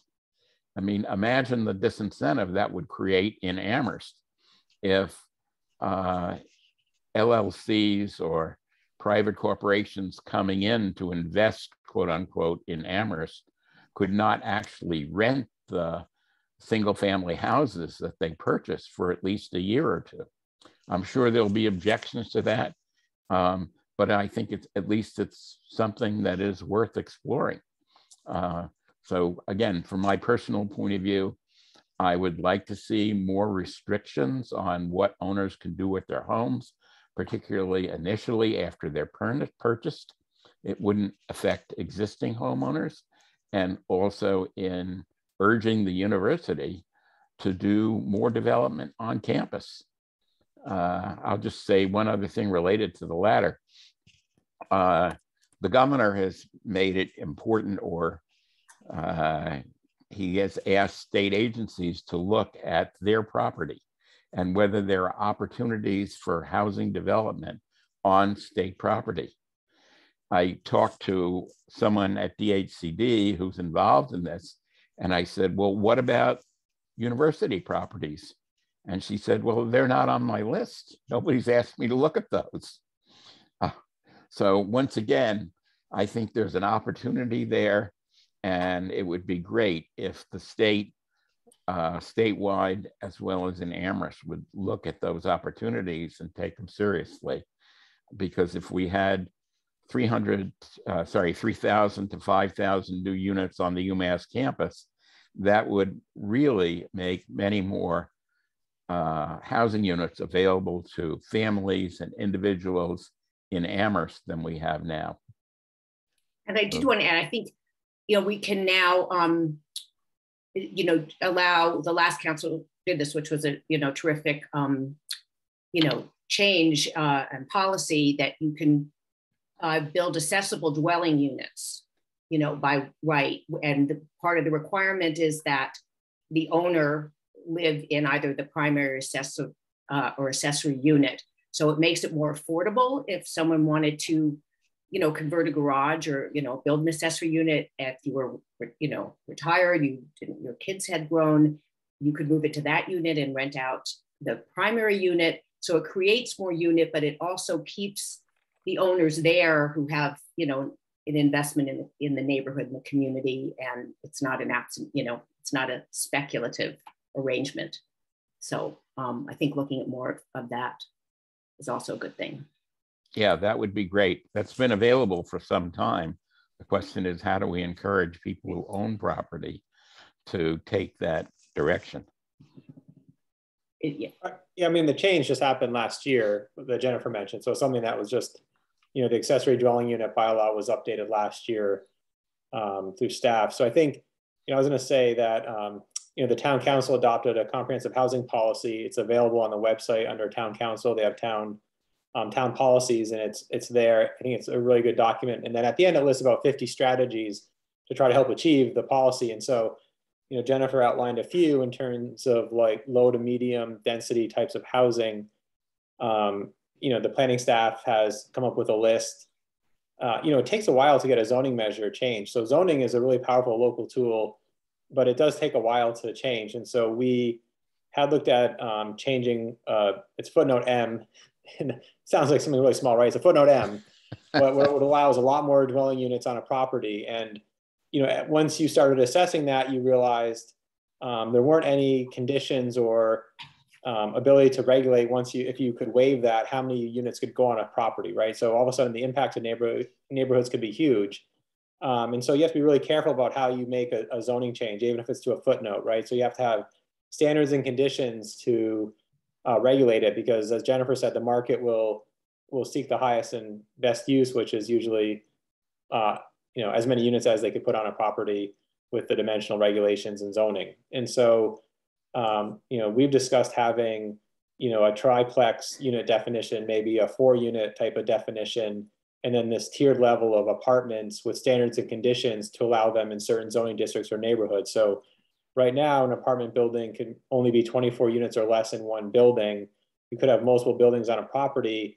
And then there are some conditions in the bylaw, but they're allowed in some districts and not in others. But if we had different, unit sizes that were allowed, or different types of townhouses, they could be allowed in different districts. And so it becomes a pretty complicated zoning measures, but we want to be, kind of really judicious and careful in how we do that, because, if you just say, let's just allow apartments everywhere without certain standards or conditions, you could get buildings that aren't really appropriate for certain neighborhoods. And so, anyways, I was just encouraged the trust to look at the housing policy and then the strategies, and it's something we could talk about too. There's a number of them listed. What do we think are ones that could be taken in the near term? Right now, planning department is working on 6 zoning amendments that are things that some of them need to be done, like new floodplain bylaws, and there's some that are, have been working on since last year. So, we have about 6 right now, and if we, that's going to take the rest of this year. So, if you say let's have 5 zoning strategies for housing, that's 9 months of work, right? Or it's an amount of time to actually thoughtfully go through certain zoning amendments. So I think it is important, though, to prioritize them and discuss what we're looking for. I mean, again, this is my personal concern, but yes, I think, and it's not that people, don't want students are an integral part of our community. I live in a general residence district. I'm 3 blocks from the university. So, we have many students that, we're a neighborhood with, we go from, students to retirees. But the concern is the pricing by the bedroom, which is expensive for the students, and it also then, you know, makes it more out of reach to the community. So the, you know, the temptation is, as you allow for more densification and more building, you know, how much of that building will be accessible to all of us, you know, who, if it's priced $1,000 a bedroom, it's out of reach. Can I ask a question? Yeah, sure, Ashley, go ahead. So I don't know what this is pertaining. I mean, is there a particular guideline for how much square footage like each, you know, one bedroom or a studio has to have?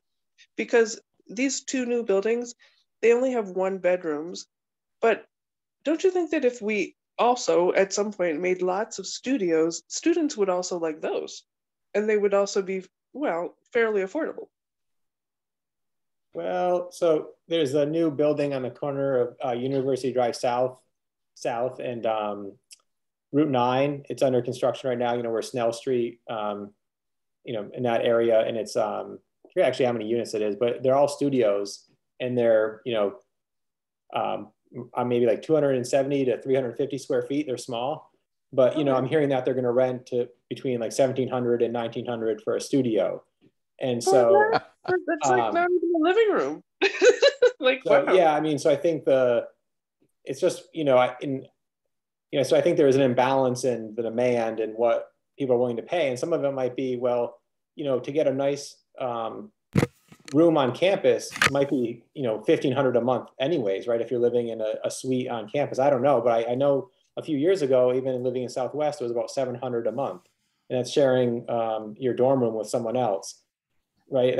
And then with a meal plan. And so it may be that for a family for 1 year, $1,700 a month it's more than living on campus, but it's not, you know, if it's a few hundred more a month, it's really not exorbitant for a family if they're spending that much on a college tuition. But for anyone else, it's really high. And so, you know, zoning doesn't necessarily control that. We don't control what someone will charge. So we can try to regulate site design and number of units and other things. But if someone is willing to put studios in at 250 square feet and charge whatever they can get, that's something that's really difficult to regulate through land use regulations.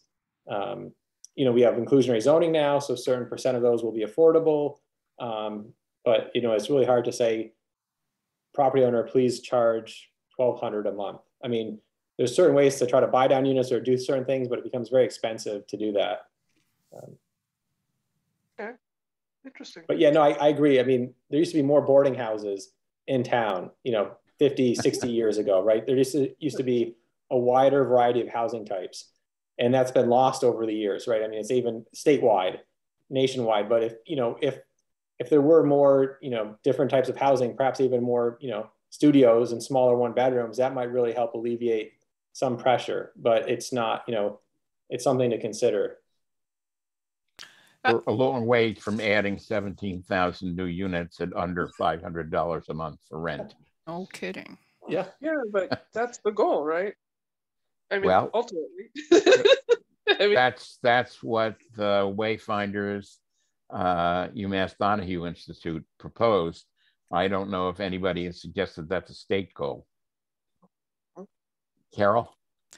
I guess that one of the things that seems most promising to me is the inclusionary zoning stuff, because then at least if somebody builds that building with all those things that cost that much, a certain percentage of them have to be affordable. You can't control what somebody's going to charge for some of the units, but you can put into zoning regulations, I think, that if you do this, then you must also do this and have some of the units be affordable. And it seems to me then at least you get some affordable units instead of only these things that are high priced. So I can't remember exactly right now where all that inclusionary stuff is.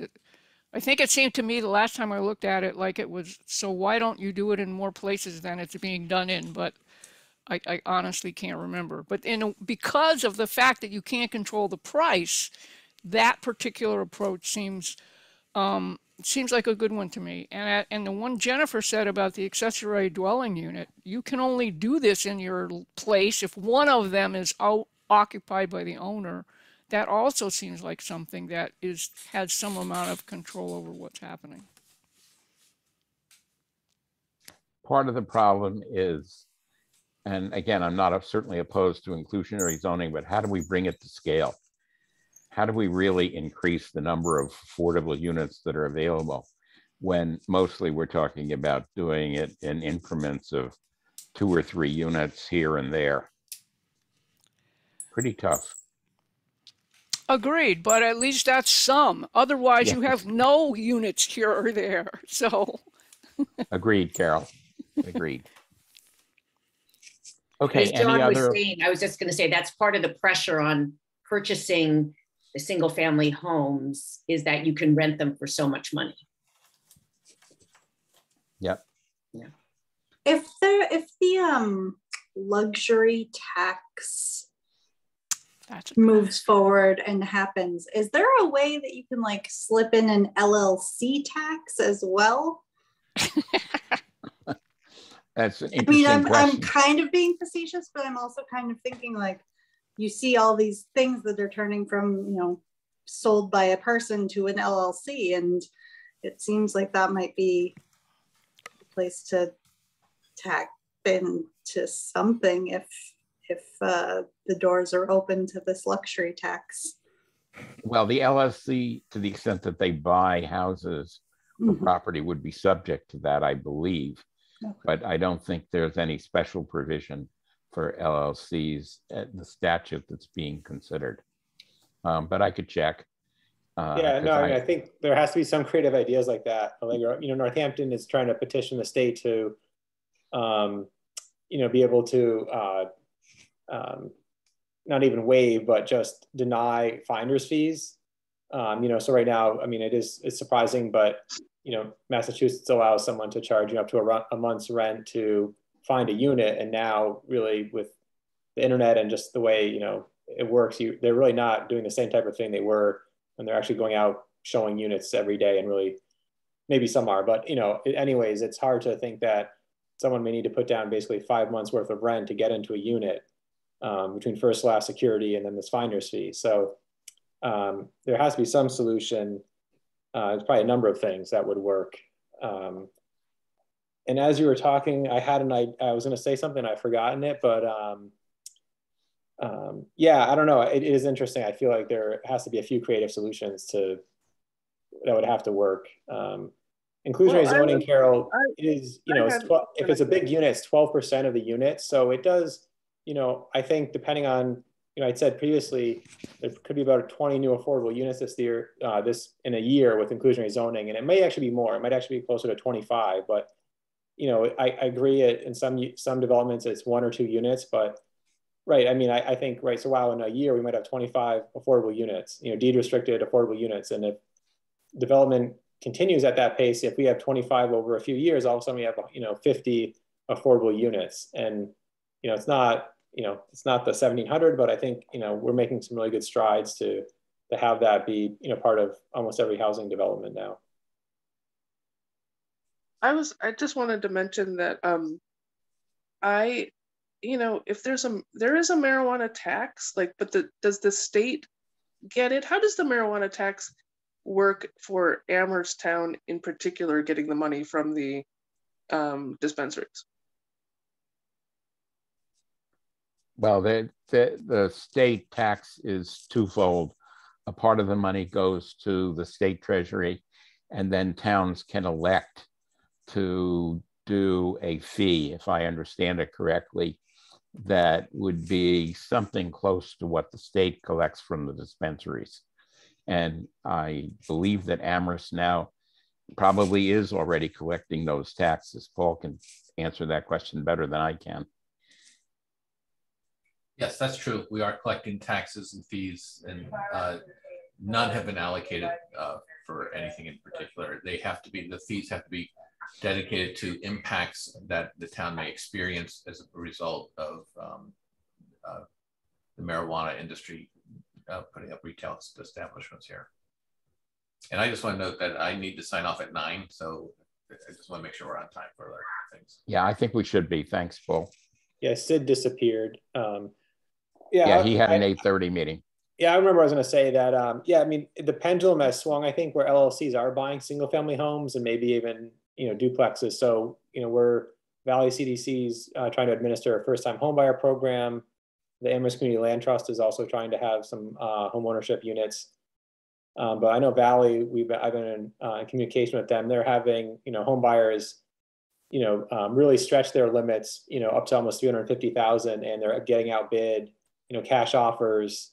After one showing, a dozen cash offers well above asking by, investors. And so, it may have been 5 years ago, we did a comprehensive housing market study, and they said at the time it does change, right? It shifts. Sometimes home buyers can get in, and sometimes investors get in. And so right now, investors are winning the day, and it is, it becomes a really challenging problem because we're providing a fair amount of subsidy for these home buyers, but they still are having difficulty competing. Because they have to go through financing. They don't have. I mean, I was like, does this really happen? Do they really get cash? And Valley's like, actually, yes. We had a house at like 335. It seemed like they were interested in our buyer, and then the next day someone came in literally with cash at like 350, and it was gone. I'm like, okay. I mean, you hear it, but like it happened. It really did. I'm like, wow, that's just like, okay. I mean, how do you compete with that? It's a really difficult thing. Okay, I think we should move a little bit further along on the agenda. We're doing really quite well. There were a couple of items, 3 items at least for updates. One, I was going to ask Nate to tell us where we are with Strong Street. I know he's been working with Rob Mora and trying to make some progress on our capacity to see development there for home ownership. Yeah, so we looked at Strong Street, maybe it was just last month and previous months, and the town has about 13 acres close to Northeast Street on Strong Street. It's a wooded site. It's a pretty steep hillside, and there's there's priority habitat for natural and endangered species, and really we have to decide what can happen there. And so we came up with a concept plan of, I think it was about 16 units on the site with some impacts to the natural heritage area. And we've submitted it to the state, and they've, just this week, they've done it as a pre-construction filing. And we're meeting next week with an engineer and a botanist and a biologist. And so we're trying to determine if we can have impacts in this area. And so it's actually a pretty rare plant, and maybe another insect or some other creature. And so they're really concerned about it. And so they haven't said no, but they're just determining how much of an impact we can have, because most of the site is in this priority habitat.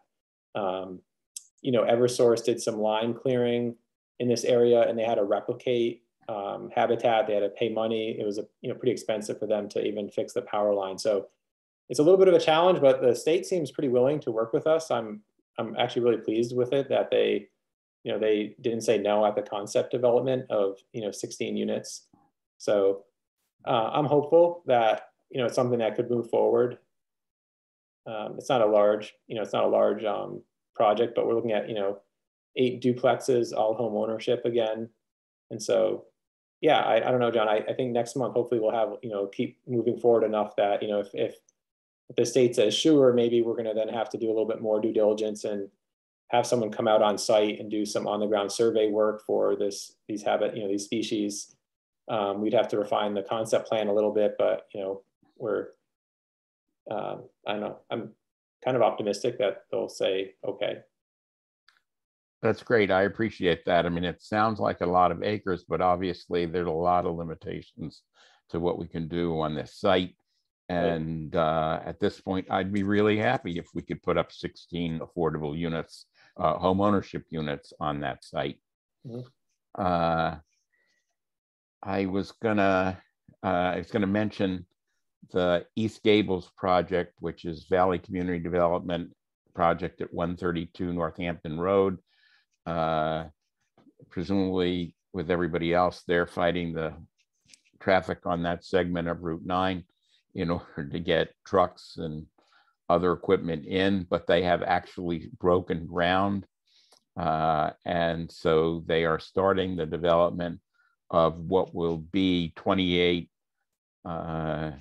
studio apartments at the so-called, well, I shouldn't say so-called, at the now renamed East Gables site, just off Belchertown Road near the center of town. So that's good news. Laura was with us earlier, but I don't think she's here anymore. So I think that'll be our report on this for tonight. The other thing I was going to mention, and if people have questions about them, I can try to respond to it. I did note earlier that we are in the midst of doing an adult community survey as part of the age and dementia friendly community project that the town is collaborating with the Pioneer Valley Planning Commission on. The intention is to develop a plan to make the town more age and dementia friendly. And people in the planning department are working on it. Haley Bolton, who's the new director of the Amherst Senior Center, is working on it, as is the Council on Aging and other folks in town. One of the things that we're contributing is some work on getting the survey accomplished.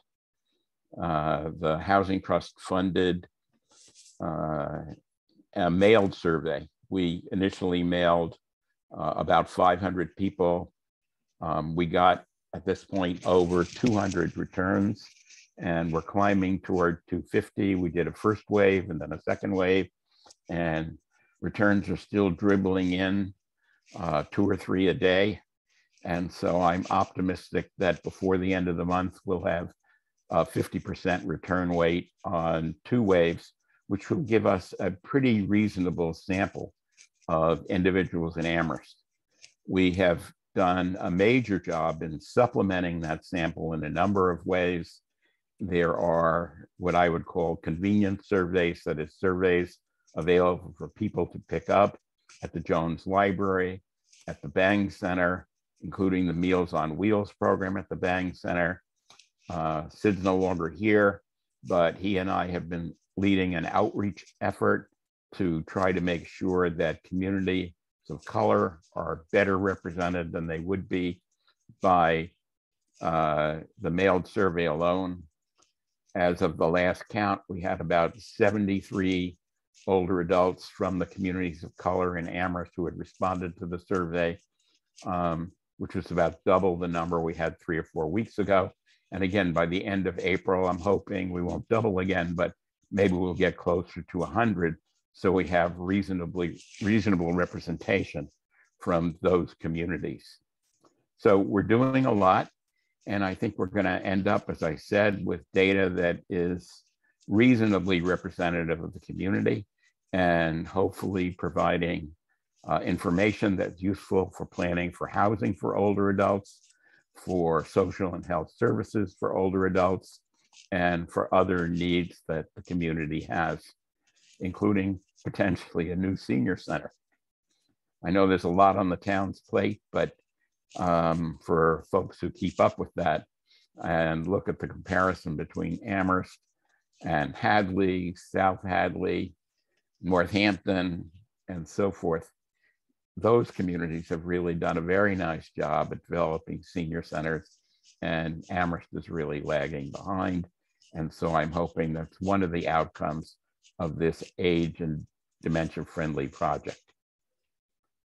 So questions about that?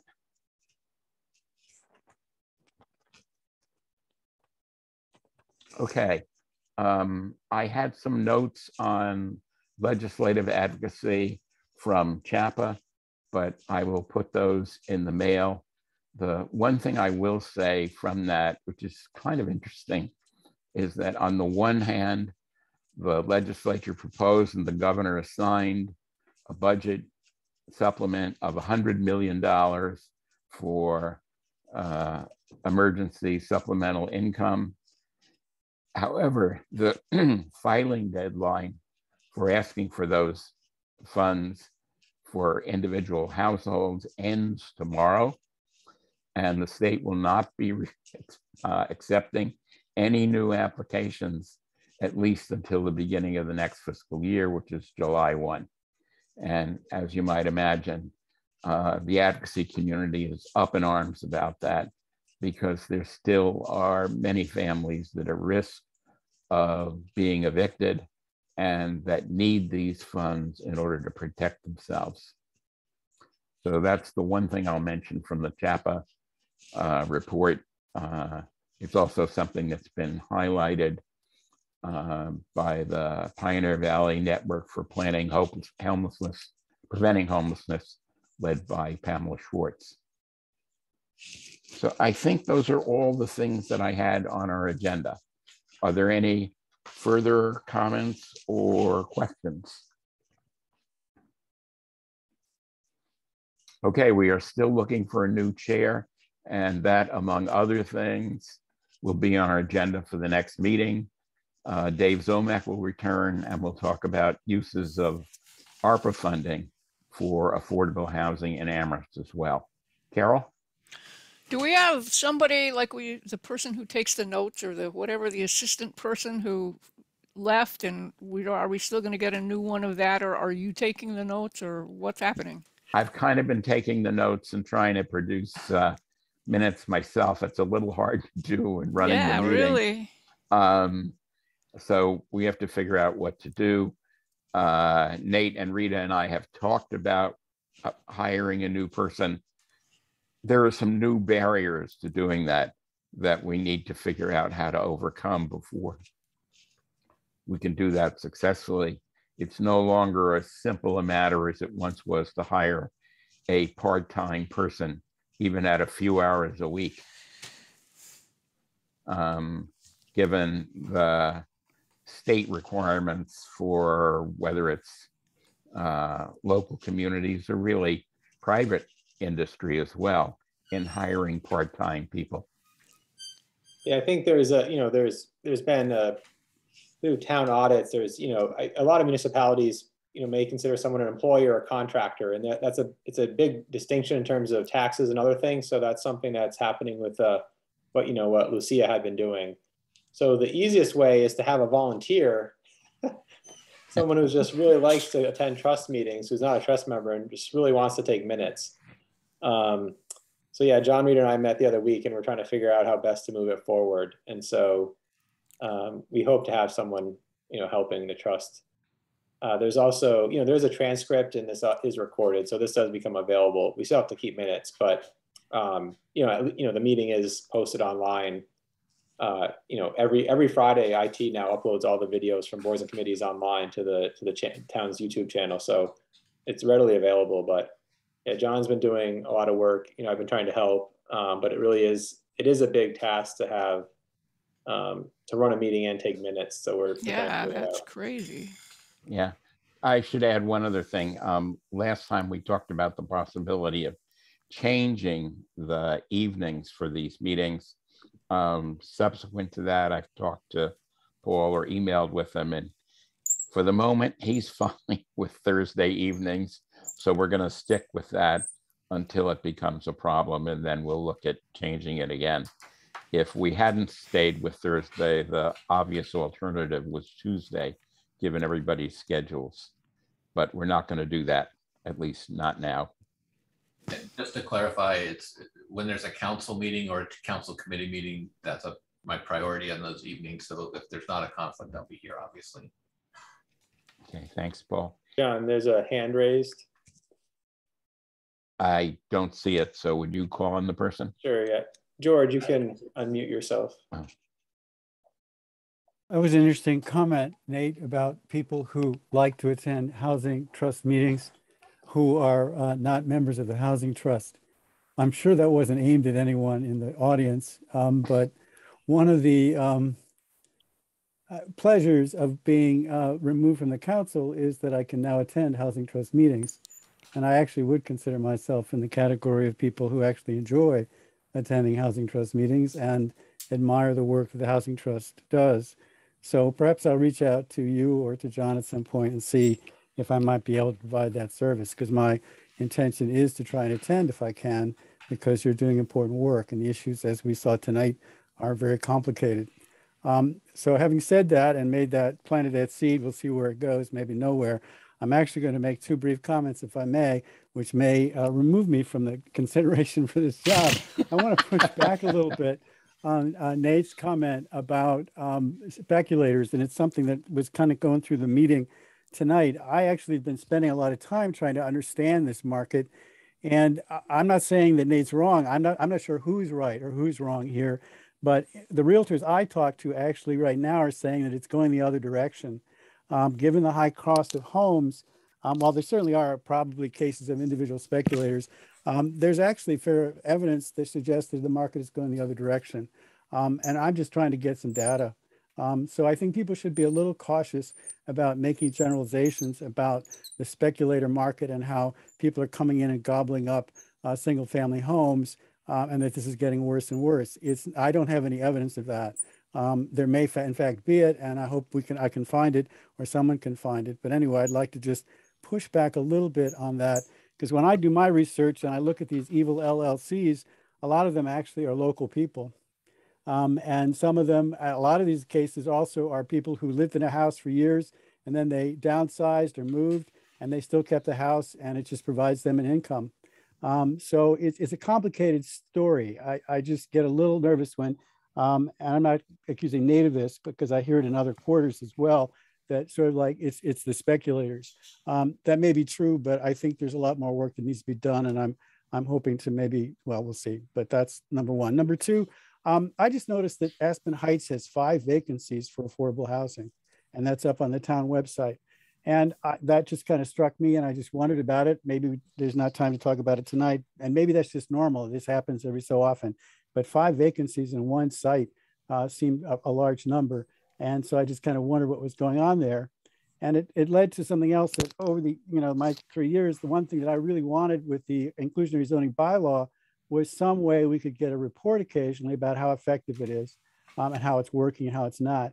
And Nate spoke about that at the time, and he made it clear that, look, once this, an entity, is renting out these rooms or whatever, the whole process is run by somebody else. The town has nothing to do with it. So maybe it's just not possible to get a report or sort of how effective is this? And is this inclusionary zoning bylaw working? Are we reaching the people we want to reach? And that was just, in my mind, is ticked off by hearing that Aspen Heights currently has 5 vacancies for affordable units in the Aspen Heights project. So anyway, that's my comment. Thank you very much. Thanks, George. I haven't looked into Aspen Heights per se, but I do know that elsewhere, when we define affordable units that we think will be reachable by families or individuals, these days we're looking for 60% area median income, and Aspen Heights is working at 80% area median income. So it may be that there aren't enough people that fit that. I really don't know, but I know that's a possible explanation. Sure, yeah, I was gonna just, George, yeah, thanks for your comments. Risha put in the text that she had to leave. I think Paul's gonna leave soon too. Yeah, in terms of the investors buying properties, I said first-time home buyers, and I guess I should qualify that. There's a, say it's 250 to 350, right? There's an income range or price range where that's happening. Whether that's true for all single-family homes or market rate units, I don't know. But when the comprehensive housing market study from 2015 did say there's a price point at which there's more competition. And so what I was just relaying my experience with the first-time homebuyer program. We're trying to help out, and there's a narrow income range and home value, and there's competition there. For Aspen Heights, yeah, I think the pandemic may have played a role. I think John's right in terms of income. So if they're priced at 80% AMI, it's actually above what a voucher program can actually provide in Amherst. So it's anyone with a Section 8 voucher can get into a unit at 80% AMI. So sometimes a developer will voluntarily lower the affordable unit, the rate, just so they can accept a voucher holder. In terms of the pandemic, I think what happened was, they had a fair number of applications. Actually, they went through the lottery, and then after the lottery, you still have to complete an application screening, right? Whether that's income verification or other steps. And it seems like a lot of applicants didn't follow through with that step. And so my thought was that maybe they became underemployed or unemployed and they couldn't meet a minimum income to get into units, or just something with the last year and a half, there's some difficulty in the situation that they didn't follow through and complete the application and they didn't get into the unit. So the firm that's doing it, SEB Housing, is actually pretty well respected, and they're a big company from Eastern Mass. And so they reached out and asked if we could help advertise again. I haven't followed up. I did ask, and they had some explanation, but not too many details about why there are vacancies. So I think it's probably a number of factors, and yeah, I think it's something to watch, right? So as we have more units through inclusionary zoning, we can try to have some type of assessment, some type of follow-up data in terms of how well were they occupied. So I think typically we get a fair number of applicants, but it's then that additional screening to get them into the units. So we usually put a local preference on them, so 70% local preference. So at the initial lottery and lease up, it's for people with school-age children who work in Amherst, who currently live in Amherst. We're trying to we do that, and then there's a general applicant pool. And typically we have a fair number of applications for 3 times as many applicants as the number of units. And then it's always somehow there's a barrier between number of applications and actually getting into the unit. So it's something we can look at in the future. Yeah, I know there was no trouble renting up the North Square units that were affordable, but those were lower than 80% area median income. Well, I mean, I wouldn't say that. I think, All right. so okay. They, like I said, so at initial lease up and lottery, there's 26 units. And then as through the application screening process, a number of applicants were either denied or they didn't follow through. And so they ended up working down the list quite a bit. It's just, so even though initially they can say, oh, we have 26 units occupied or 26 tenants selected, oftentimes, you go through a number of tenants, they don't submit the paperwork, or I don't know what happens, right? And so there is some, that's where the town isn't involved with, right? We can't be involved with that as a permitting entity. So it's through the property management company, the developer possibly, and then the tenants. And so we can recommend that tenants talk to like family outreach to assist them. Mm-hmm. And there could be barriers to that, right? There could be some disconnect in the process. And so, and it might be happening, statewide as well, right? Not just in Amherst, that somehow there's this disconnect. So, if we hear about it, we always try to help out. And maybe it becomes a bigger systemic problem. Like why is it that the initial tenants can't get into the units? I don't know. Okay, thanks, Nate. I think we're at 9 o'clock. I'm going to make a motion to adjourn. Is there any discussion of the motion? Then I will ask all those in favor, just say aye. Aye. Aye. Thank you all. I think this has been a very interesting meeting and I appreciate everybody's participation. See you next month.